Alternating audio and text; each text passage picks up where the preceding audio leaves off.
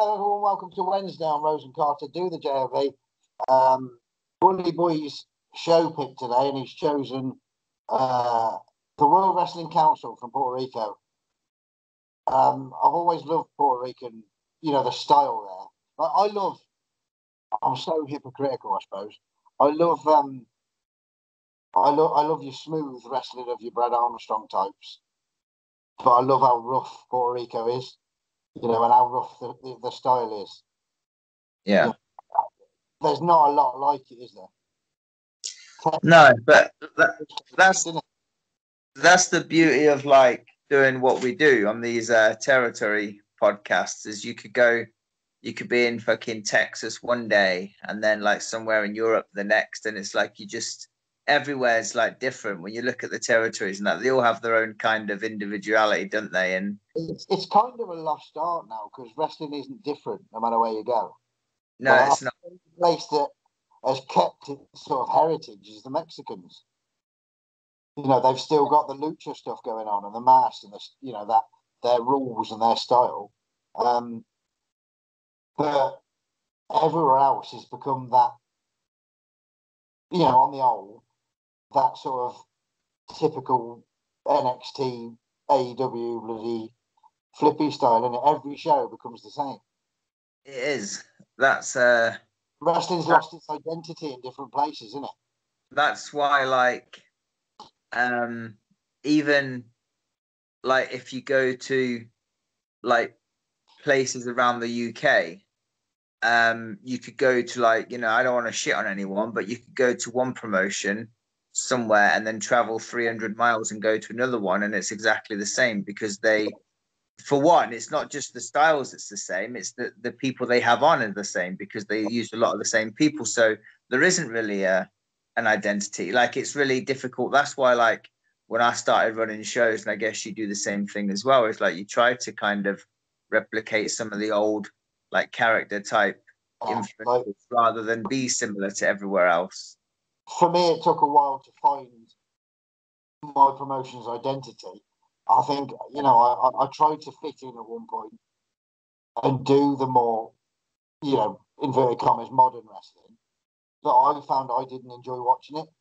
I mean, years before that, I wanted to bring back British wrestling, and to a degree, I guess we still do because we have the odd Browns thing now and again. But I love the Southern style more than anyone else, so that's what I've stuck to. But it took me years to decide that was the direction to go in after deciding not to conform with everybody else. But there'll always be people shitting on it. There'll always be them anti-Jim Cornette type saying that you've got to move on. There'll always be your Jeff Hardys, wouldn't there? But,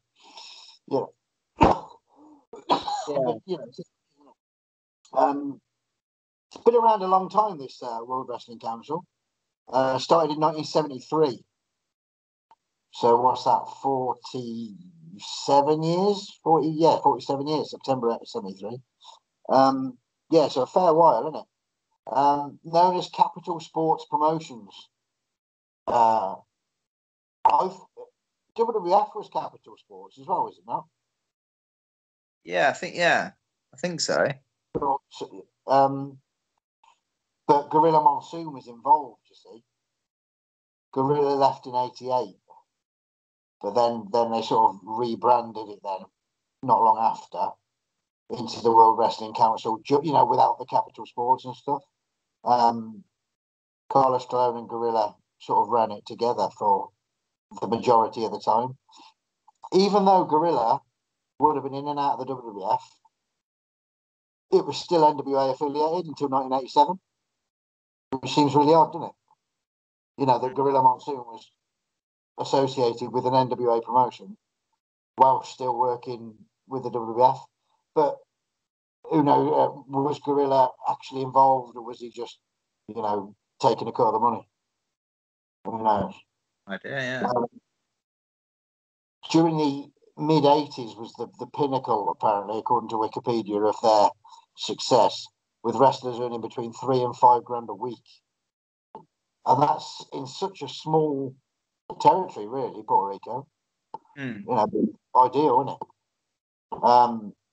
in '88, Brody dying there, you know, the murder of Bruiser Brody, which is, you know, well documented. Don't think that helped business because it kind of declined after that. In the 90s, it was rebranded. Between 2000 and 2006, they were sort of fighting another promotion in the same area, the IWA. But the IWA was affiliated with the WWF, Victor Quinones' promotion. So they obviously had the WWF people coming in, which didn't really help when Carlos would have just had, you know, his own local boys. 2019, Eddie and Orlando Colon, who were still under WWE contract, worked in the office and as in-ring talent for the World Wrestling Council, which is a rare thing, isn't it? But in 2020, the World Wrestling Council started working with the IWA. I suppose if you can't beat them, join them, kind of thing. Right, yeah. You know, and that's kind of still going on now, I believe. Championships-wise, they've got the Universal Championship, which is their top one that started in 1982. Carlos Colon's had that 26 times. Their heaviest champion was Mabel, and the first champion was Abdullah the Butcher. Puerto Rican Championship started in 74. Invader #1's had that 12 times. The Tag Team Championship started in 77. The Kangaroos were the first, and the Funk Brothers were the longest reigning champions, had 860 days. TV title started in 86. Ron Starr was the first champion, and the longest champion, 435 days, was Sean Morley, who's Val Venus. The junior champion started in 74. Les Thornton's the longest champion there, 471 days. I mean, you can tell from just the champions sort of fact list, they've had some big names there. You know, Mabel, the heaviest Universal champion. Abdullah, Carlos, obviously, he's you know, the promoter, but the Kangaroos, the Funks, Ron Starr, Val Venus, Les Thornton. That's just the facts without the in-betweeny bits. So, you know, big names had passed through there. Oh, definitely. You know, it's kind of a who's who of wrestling. They have the anniversary show. I've seen several of, like once a year, and I've seen Demolition and Ronnie Garvin and Iron Sheik and Tony Atlas, and several big names in there. Dino Bravo. And I think I gave you the DVD of that Hot Night in Somewhere. Yeah. That's a hell of a show, isn't it? The one I watched. Sorry, that's on YouTube, isn't it? That show. Yeah, it is. Yeah. The one I watched was from '91, so not really during their peak, but still the same rough ass style. You said before we started recording, you did like 3 matches. Was it 3 matches you did? Yeah, I did 3 different matches because the episodes I've seen were like foreign, so I had like an issue if they don't fucking say the name on the screen and it's a wrestler I'm unfamiliar with, I'm not going to know who the fuck I'm talking about, am I? So I decided to just... The beauty I had was it told me who was who on the comments, like. So, you are? The beauty I had was that in the comment, in the little description bit, it told me what was what. So that I didn't know everybody. There was one name that I'd never heard of, or at least the ones I hadn't seen, I'd kind of heard of. But one was a little confused. Shall I do mine first? Simply, I'll tell you for why. Because yours will be better. Because you picked. So at least we can end on a high if you're doing yours afterwards. Well, I've got fucking 3 different years. Like, I've got 86, 91, and 92 are the 3 years I've got. So, but yeah, you can do yours first if you want, though. Right. I did this one, and the only reason I chose this one is because it was the closest date to today that I could find. It was from yesterday, 91, in essence. So what's that? For 30 years. 30 years ago yesterday was when this was first shown. 4th of May, 1991.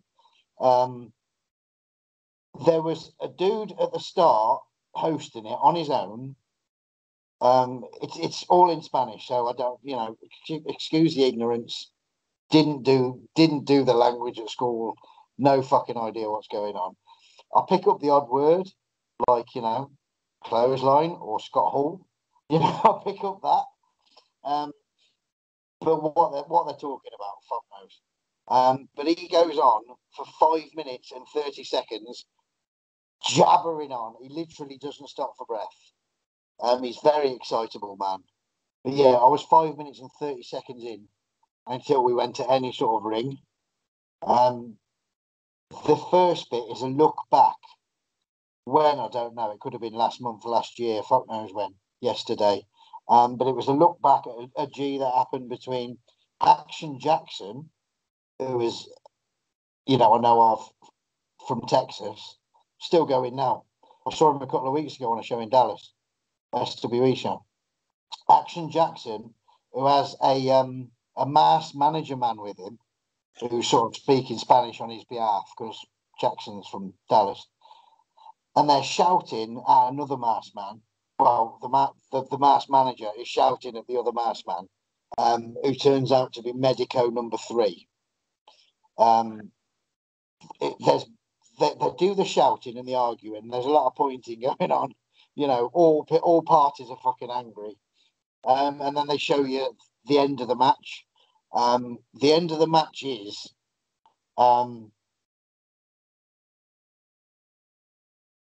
right, okay, I got it. The end of the match is the ref gets bumped. It literally starts the bit of the action with the referee taking the bump. So I don't know how he got bumped or what, whether he got clipped with the feet or what. Medico goes cross bodies, but the referee doesn't see it. So the referee's on Action Jackson. Referee's dead, he don't see it. The referee turns round, starts to count, but bear in mind he's been down now for like 15 seconds. Action Jackson kicks out, and then he small packages the other dude, and Action Jackson wins. Now, I understand the fucking angry because he missed the pin, but unless he was purposely bumped the referee, then Action Jackson's won clean, ain't he? Because he just small packaged him. So I don't know whether, the referee was purposely bumped by Action Jackson or what, but I didn't quite understand that finish. Anyway, the rematch is on now. Pretty good shit, this, to be fair. It wasn't on for long, but it was good shit. Action Jackson, straight in the ring. He's attacking Super Medico number 3, who's got a bout, by the way. What bout, I don't know, but he's got a bout, Super Medico 3 has. Action Jackson gets hip tossed, slammed, and sunset flipped. Super Medico's all over him. Fucking big backdrop. There's some punches exchanged, and Action Jackson goes to the eyeballs. The masked man is going apeshit next to the ring, the manager dude. The boots are up by Super Medico in the corner. There's a middle rope clothesline. The commentator is literally having a fucking baby. He's that excited. I don't know what he's saying, but he's fucking... Honestly, I'm surprised he didn't have a stroke or his veins burst in his head or something. The only thing that I said at the start, didn't I? I picked up a few words, but one of the words that I did hear him say was Scott Hall. I know he was in Rico, early on in his days, like. So, what they're talking about, Scott Hall, fuck knows. Anyway, Super Medico does, like when you run to the corner, you jump to the middle and crossbody. Yeah. Now, he tries that on Action Jackson. Action Jackson's out the way, and Super Medico crossbodies the ref. Right, okay. The referee fucking takes the bump and sort of clocks off. There's a waist-lock roll-up on Action Jackson from Super Medico. Obviously, he's winning again. Same story as before. In comes the mask manager man. He puts a gimmick in his mask and headbutts him. Pow. Action Jackson's over there, and he was winning the bout. He runs off right quick with the masked man. He's fucked off. Out now comes Kim Duck. Do you remember Tiger Chung Lee? Yeah. Him. It was a babyface. Never seen him as a babyface before. In the WWF, he's always a villain, wasn't he? I've always enjoyed him in the WWF, though, Tiger Chung Lee. But he's Yeah, I Kim Duck. do. Out he comes and he's explaining to the ref what happened. I guess because there's lots of this going on, and the Super Medico's going right, so they're getting on. They're friends. That makes me think he's a babyface, right? Action Jackson now comes back to the ring and starts beefing with Kim Duck. They take the belt off Action Jackson, give it back to the Masked Man. He's still got the title. Lovely jubbly. Then there's a promo with Super Medico with the belt. What Super Medico says, couldn't tell you. But they shake hands, Kim Duck and Super Medico. Happy days. Now there's a promo on the phone with Ronnie Garvin. Ronnie Garvin, French Canadian, but I can just about understand what he says. Only just though. It's almost as bad as the Spanish. Fucking Garvin's on about how he's a villain here, Ronnie Garvin. He's talking about how tough he is and that everything that he does in life is better than Carlos Colon. He says, I'm a better wrestler, I'm a better dancer, I'm a better lover. Like, he's got some charisma, Ronnie Garvin. Like, as a babyface, he was just a wrestler to me, Ronnie Garvin. Great one, don't get me wrong. But he was fucking, he's proper. He was rapping on that fucking phone interview, really good. Then there's a Carlos Colon interview, which what can be described as being in his garden. Just talking about Ronnie Garvin, I'd guess, because I heard him say Ronnie Garvin. There's an ad then for an upcoming show that advertises the minis. The dudes that were seen at, was it Royal Rumble 97? Oh, yeah. It was them dudes in the advert. All right, okay. Ronnie Garvin and the Samoan SWAT team, which would have been just before they went to the WWF, when they? It's May 91. They were there for 92, weren't they? I think. Right. Don't remember. Were they? Yeah, true. Go over. Couldn't have been far off anyway. After that advert, there's highlights of Ronnie Garvin versus the Invader number 3. Only brief highlights. There's like head scissors exchanged. Ronnie Garvin sort of turns his way out of it into a choke. There's a butterfly suplex from Ronnie Garvin.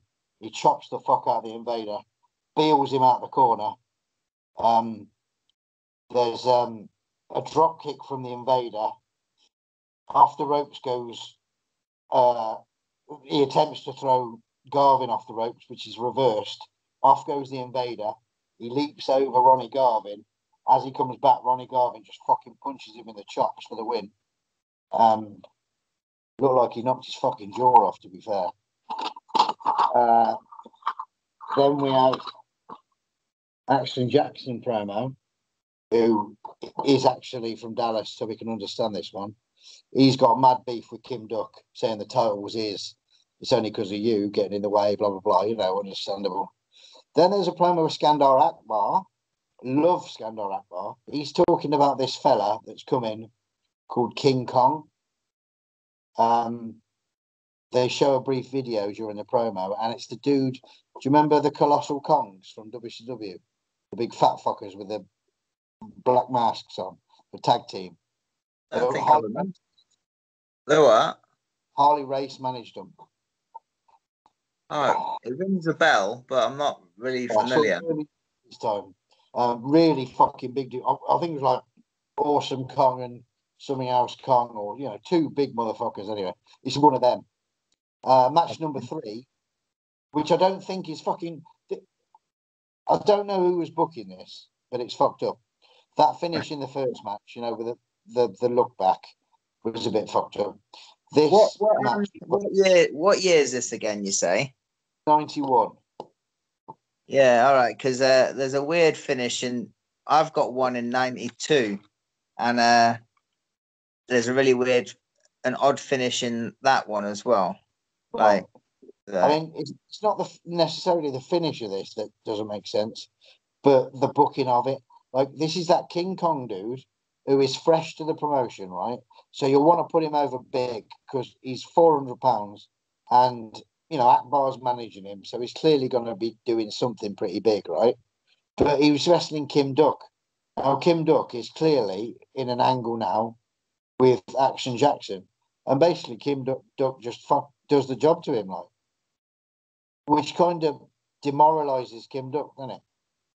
Mm. You know what I mean? But, like, Kim Duck's all over the fat man at the start. It's all punches and kicks and nothing else. But King Kong's just being Vader, pretty much. And a splash to win. But it doesn't do Kim Duck any good. I mean, it's not going to hurt him because he lost to a 400-pound man.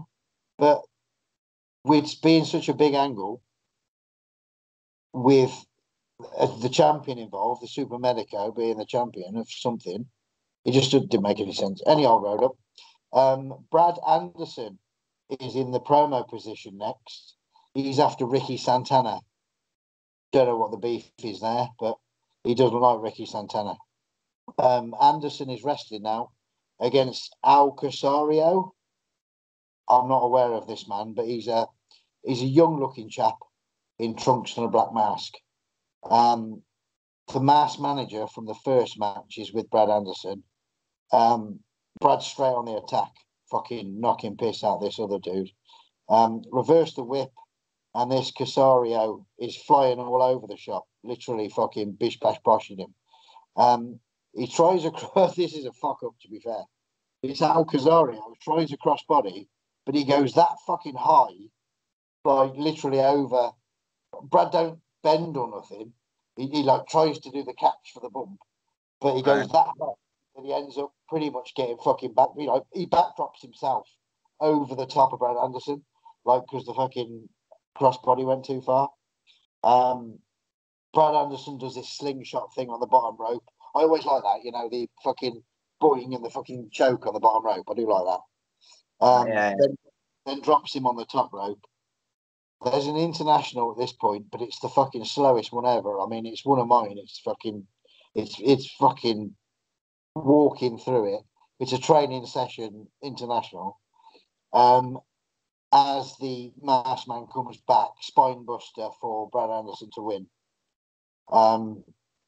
There's a music video next with a dude called the Giant Warrior, who's got the Ultimate Warrior's face and arm tassels and the Barbarian's tights on and the Berserker's boots. So he's like, you know when you used to draw pictures and then fold it over and then someone else would draw the next bit? Right, yeah. It's like that. You know, they've drawn Ultimate Warrior's head, fucking generic tall man's body, Barbarian's legs, and Berserker's boots.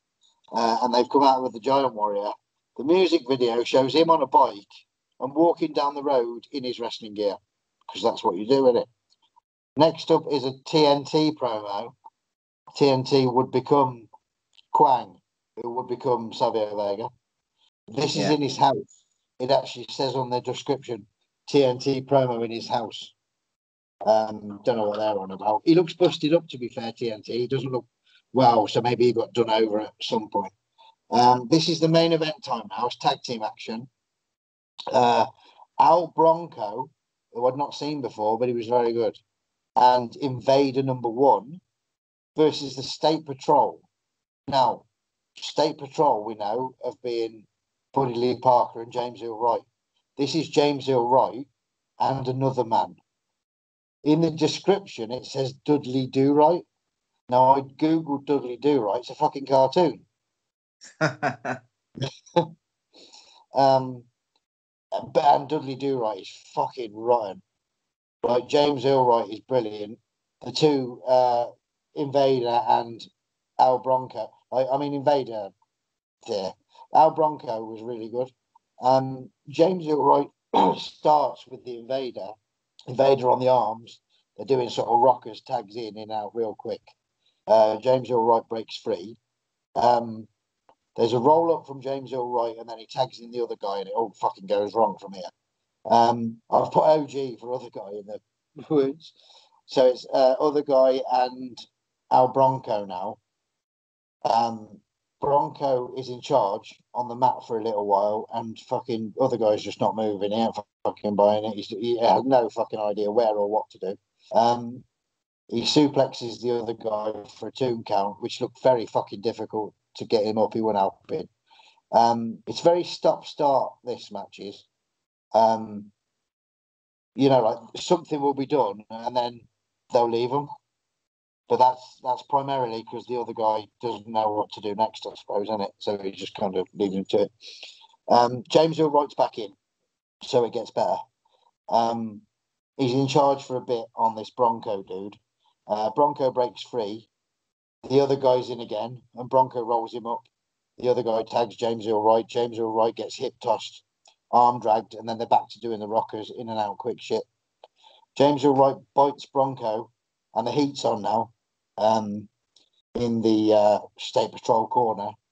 Other guy's shit.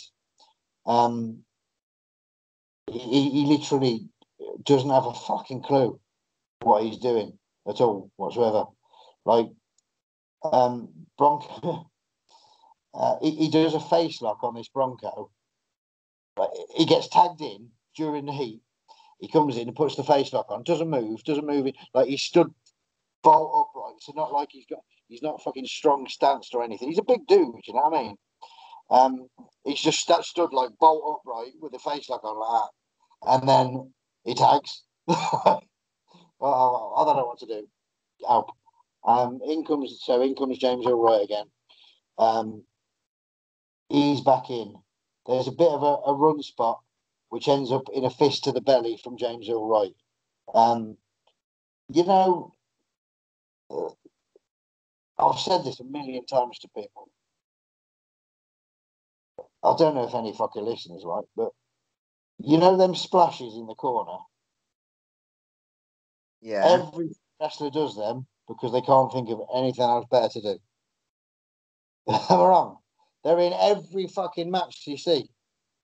Like, and people that are 4 stone are doing them. You know, at full power. If you fucking, I mean, I might be able to get away with it because it will look like I'm squishing you. But when fucking Al Trick Midget here is fucking doing it, it doesn't mean anything, does it? But anyway, this fucking big dude does it, and he literally walks to the corner and goes, because he can't think of anything else to do. I can't shit on this fella enough. I wish I knew his name because I could publicly shame him. I don't, so I'm shitting on nobody. Bronco's had enough at this point. Bronco's losing his tits. Invader comes in and he's whipping the shit out of the other, you know, this fucking green muscly fella. Off the ropes, green guy ducks his head, and the finish is it's a DDT, but other guy from State Patrol just lands on his front. He landed like he'd been pedigreed. Right. Okay. Yeah. It looked all right, to be fair. The best thing he did was land for the finish. He got DDT'd, landed like a pedigree, and that was the pin. James Hill Wright and Al Bronco were brilliant. The Invader wasn't really in there a lot, so I can't judge. But if it was just James Hill Wright and Al Bronco, it'd be a fucking brilliant singles. I enjoyed it. I'd gladly watch it again, watch more. There was nothing groundbreaking. It was just punching people in the head, but I quite like that. You know? Yeah. And I know of its history. It's always been somewhere I've wanted to go because I've heard the stories of, you know, getting piss thrown on you and fucking batteries thrown at your head. But I really like that. Puerto Rico's got some fucking crazy stories, hasn't it? Like, from many people. I know that, like, it was one of Bret Hart's first places he went, weren't it? It was Puerto Rico. Oh. Like, he'd only had like 2 matches, and like they sent him to Puerto Rico, like because he ended up going instead of Bruce, because back in the day, you fucking on your ticket or whatever. Yeah. So and Bruce didn't go, so it was Smith and Bret, and he said it was horrible, absolutely. It was like, if you're a heel over there, it was fucking dangerous as fuck. Like there was one thing he said where there was this one dude like a fucking karate guy. He was blonde, but he was like a hated like heel over there. And he went into the top rope, or he went to the top rope or something, and the crowd were fucking giving him some shit. So he fucking like literally jumped into the crowd, and like fucking literally someone in the crowd fucking stabbed him like in the fucking like literally like in the front with a knife, ended his career there and then like literally like. But that's just one story. Like they're fucking. I've heard so. Tracy Smothers told me one about being there. He used to have that long red sort of, like tails coat, like a vesty top, but it came down at the back. He used to have one of them. He said he was on the way to the ring in Puerto Rico and someone set fire to the back of his jacket, but he had no idea because it was at the back. And the referee was like, you're on fire. And he's like, yeah, thanks. And fucking, no, like, you're actually on fire. And he's like, fuck. Yeah, it's fucking. I want a Sonny shoot interview as well. Cups of piss being thrown on them, and she'd probably like that. To be fair, I wouldn't mind that. I'd quite gladly piss in a cup for Sonny. I don't mind. Right, here's your three. Right, okay. Well, what we'll do, I'll go over mine in order the way I watched them. They're not in order from like the dates or the years, but we'll start with the first one. The first one I watched was 1992, and it was Carlos Colon against the Warlord. Right, there we go. So big names again, isn't it? Yeah. So this was like Warlord would have been in the WWF at this point and a big name as well. Like, wouldn't he? Like 92. Like there's a massive crowd. They're in that fucking stadium bit that fucking they're famous for. This might be one of those anniversary ones. You are. This might have been one of those anniversary shows, because they tended to bring, the WWF people in, especially to wrestle Carlos. Yeah. This is He was the Puerto Rican Jerry Lawler, wasn't he? Yeah, pretty much. Yeah, I reckon he was. To be fair, I mean, he's a god over there, isn't he? Really? So he was the fucking local like hero type thing, and but yeah. Carlos Colon I haven't seen enough of him to know anything about his wrestling. I've seen a match with Abdullah the Butcher from Starcade 83. Right. He was in the Royal Rumble in the WWF that one time for minutes, and maybe a tag or two with Dino Bravo, but that's probably about it. Yeah. Oh, I saw a match of him and Greg Valentine. All right. What's that on? What's that from? That was from Puerto Rico. All right. Okay. That's probably it. Nothing else springs to mind. I ain't seen that. Nothing else springs to mind. Right, this match, I fucking loved the match, but the finish wasn't like, it wasn't a shit finish. It was just like, if you're thinking about it from a logical point of view, I'll explain it when I get there. I don't know why they done what they done, but I'll explain it to you and see, and I'll get your thoughts on it. Right? Okay. So basically, the start it's a real slow start. It's a tie up. Carlos puts the top wrist lock on, but Warlord just overpowers him and he takes a back bump. They go to tie up again. Carlos swings under him and puts the waist lock on him. As he's got the waist lock on, Warlord just kind of fucking overpowers him and like shoots him off back kind of thing. He keeps taunting after every time he gets free, Warlord does, And then they tie up again and Warlord pushes him down like the old fucking big man thing. So a real slow start, and Warlord always just basically showing he's the bigger guy, taunting after everything. Warlord goes for the test of strength. He offers a test of strength, and it was this is an example of that fucking whole crowd going wild for something that he's not even done yet. He's just put his hand up in the air, and Carlos is like, I'm not sure it's a fucking wise idea type of thing. Crowd are loving it though. Finally, fucking Carlos does go for it. They just go for the one hand though.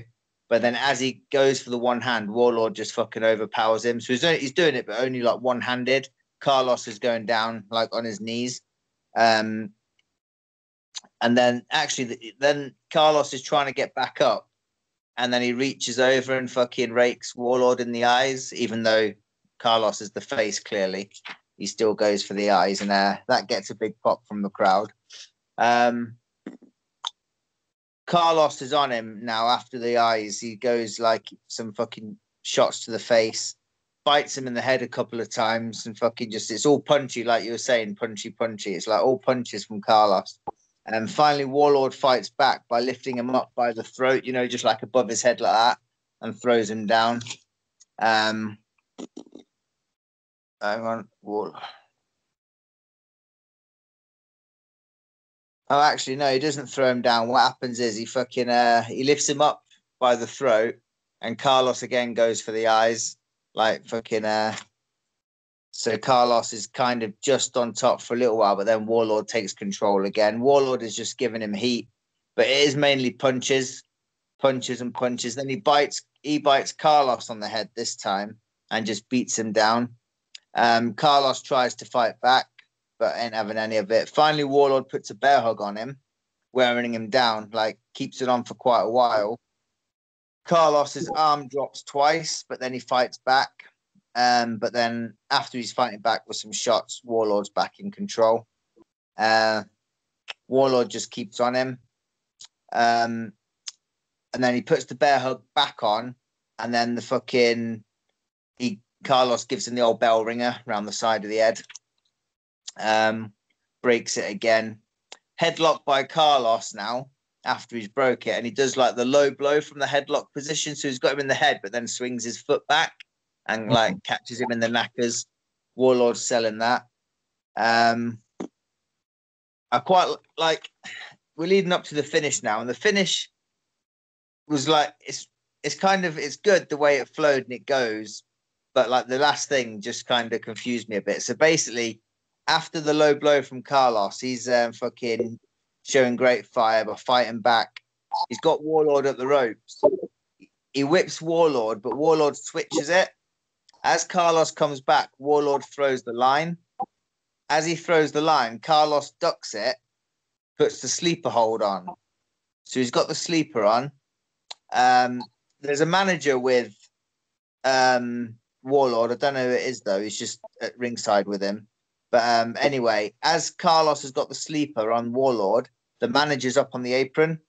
Carlos releases Warlord, goes over to the manager. As he's at the manager, Warlord fucking sneaks up behind Carlos, you know. Fucking Warlord's back in control because of the distraction from the manager. Now, Warlord's got the full Nelson on. Now, this is the finish, right? Now, obviously, the full Nelson is Warlord's finish. So he's got the fucking full Nelson on Carlos. Now, maybe I'm not fucking logically thinking here, but to me, like, the match is won. Like, Warlord's got his finish on. The manager there should be like, fucking right, yeah, my man's fucking winning. But then the manager comes in. He's got a cane with him. He fucking runs with the cane to nail Carlos. Carlos swings around and he ends up nailing Warlord. And then, like, Warlord fucking is down. And then fucking Carlos nails the manager and then jumps onto Warlord with like a flying headbutt. Boom, as they're standing. They're both standing up, but just a flying headbutt. Warlord's down, 1, 2, 3, and that's the finish. But like, my way of thinking is, why the fuck was the manager even there? Like, getting involved. Like, the match is won. Warlord's got his finish on. Carlos is fucked. It didn't make no sense to me for the manager to run in and try to nail Carlos when he's fucking. If the Warlord had jumped him after Carlos had had him and said, "Cop hold of you, cop hold of Carlos," done the fucking clock in the roll up, I would have done, or a fucking headbutt after that, whatever. Yeah. There was too much in it, wasn't there? Yeah, like he just needed to, like he just needed to hold him or something. If he's got him and he's like calls him in with the cane, that would make more sense. There was a minute too much there, wasn't it? With all that without the fucking full Nelson bowing. It was perfect. Yeah. I mean, that full Nelson has beaten some of the biggest fuckers in the world, right? And now it's put on Carlos Colon, who's a foot shorter than the Warlord and considerably smaller and half the strength. And the manager comes in at that point. I mean, the manager needs fucking. The Warlord needs to fire the fucking manager. But yeah, to me, it just didn't make sense. Like you say, it would have been a lot better. It would have been a much better finish, I think, if he'd have just held him by his arms. He moved out the way, popped Warlord, fuck off the manager. The Warlord, you wouldn't even need to do the headbutt because the Warlord's been fucking KO'd with a cane, fall on him 1, 2, 3. But yeah, it was a lovely match though. It was just that fucking last few seconds that kind of confused me a bit. But there we go. Right. Match number 2 is from 1986, and it's the Invader 1 versus Kamala. This is another one from the stadium. Totally different match from the last one. This was I enjoyed it. It was okay. And it might have been adding to a story or something. I guess they wanted Kamala to look fucking strong. And they also wanted the Invader, who was the face, to not look shit as well. So you'll see they go straight at it. Fucking boom, boom. It's all fucking strikes. Literally strikes. Everything in this match is strikes. Back and forth a bit till Kamala takes control. Fucking, he's got Invader against the ropes, and fucking Invader's busted open early on, fucking blood everywhere, fucking as the a masked man bleeding, fucking blows my mind. Well, I was gonna say here that's literally was my fucking next point, because the Invader 1's not got a mask on here. Oh, okay.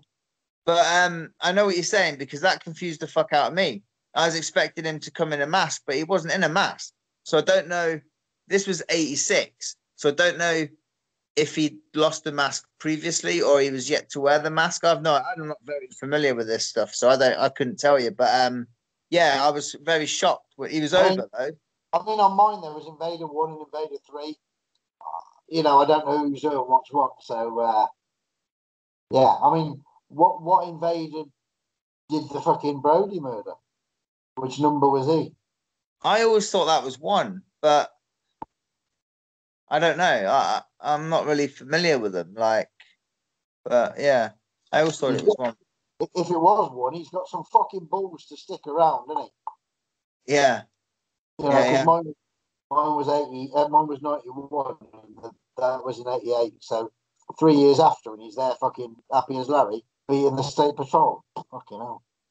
I mean, that's if it is him. Don't sue me, Invader 1. I'm not saying it was you. I'm just saying it could be another Invader. Could be, I don't know. Nothing was proven, was it? Well, there we go. So yeah, he busted open, all strikes. Invader's down. Kamala just keeps giving them chops to the head. Boom, boom.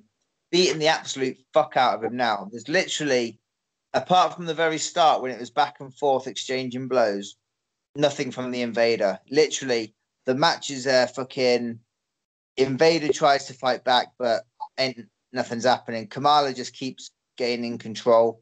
Literally all strikes by Kamala, and at this point there was blood. Literally, I didn't even see where the blood came from.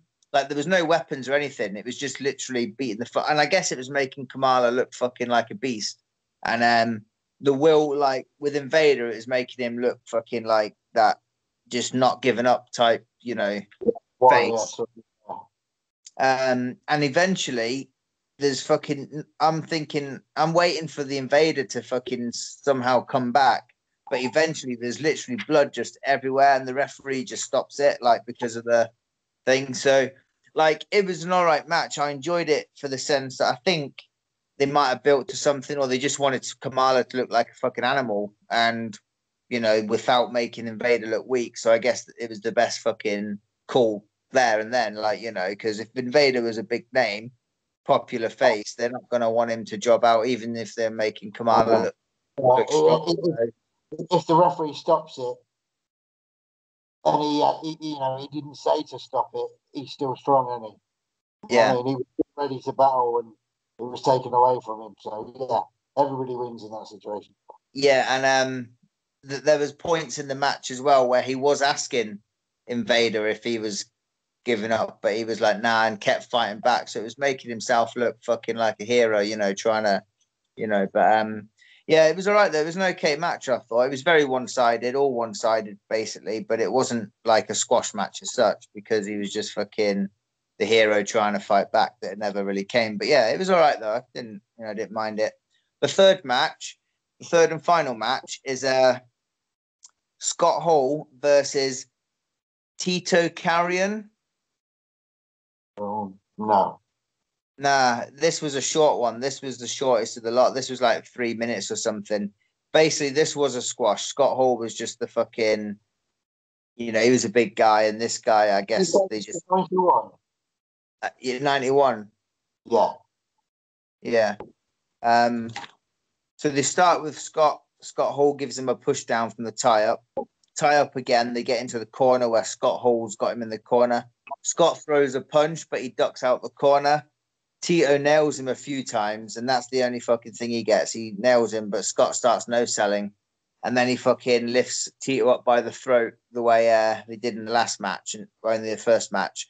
But he just throws him down, and Tito takes a massive back bump. Boom. Fucking destroyed him. Fucking Scott's all on him. Scott is literally just battering him now, then gives him a fall away slam. Boom. Then he sets him up for the Razor's Edge, which he used this was a year or two before he even became Razor. So he was still using that fucking. He did it. Was he a Magnum look here, or was he Magnum? Yeah. Because like by the end of 91, I mean Halloween Havoc 91, Diamond Stud was on it. So we're not far off, you couldn't have been far off him going to WCW again. He'd already been there, 89 kind of time, wasn't he? As the Magnum gimmick, and then he came back as Diamond Stud. So we couldn't have been far off him going there. But yeah, then that was the finish. It was a squash match. So all three matches very different, very they're all decent in their own way. But I absolutely loved the first match. It was just the finish I wasn't happy with. But yeah, I can't really fault any of them, to be honest. That, like I say, all different matches. But yeah, I enjoyed it. Yeah, I mean, like I said, it makes me sound like a hypocrite, but I always sound like a hypocrite when I like Memphis wrestling, but I don't like hardcore wrestling. But it's just done in such a totally different way, Memphis to, your ECW bullshit. There's a reason for it, and here there's a reason for the blood and guts, because there's that market for it. And it's not just a niche bullshit 30 people in a fucking barn market. It's a stadium full of people market. That stadium is a fucking famous. I think they've done all the big shows there. It was named after someone famous. I don't know if it's a baseball player or something. Clement. I could be sounding right thick or something here, but something Clementi or something stadium. I've heard about it, but I just can't remember what. But this was like the main fucking building for their shows, I think. So yeah, and I do like Puerto Rican. I mean, I like the IWA as well that we spoke about at the start, sort of their other promotion. They used to have TV on the wrestling channel briefly. I've got some tapes of theirs, and I do like their stuff. Puerto Ricans, yeah, I do. It's all good. Good pick that was, mate. Yeah. So Friday's tag day, and it's my last tag pick. With the Armstrong brothers. One match needs to be Brad, one match needs to be Tracy Smothers. The other two do what you want. But an Armstrong has to be an inch match. Monday, your pick of Duke Myers. I know fuck all about Duke Myers, but I've Googled him as soon as you said him the other day, and he's done way more than I could ever imagine. Primarily tags by all accounts in reading. Yeah. I think he was.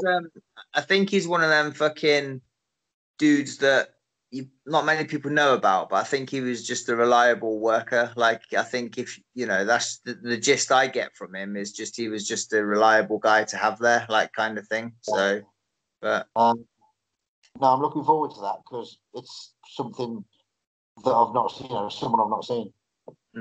Wednesday next week today is my territory pick. It's the last one that we're going to do for a bit, isn't it? Because that's the last week for a little while. So I've only got one place to go, and that's Smoky Mountain, because that's my favourite territory. I've already done George South, my favourite wrestler.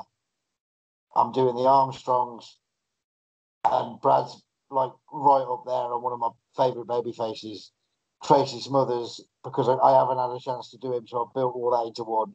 So Smoky Mountain as my favourite territory. You know, then I've done a load of me fucking favourites in the last couple of weeks, sort of thing. So yeah, every episode of TV is on the tube. I haven't seen a bad one, but you know, I'm quite biased. They're amazing. I fucking love them. I do. And then on Friday when we do the Armstrongs, you're going to pick your last tag pick. I am, yeah.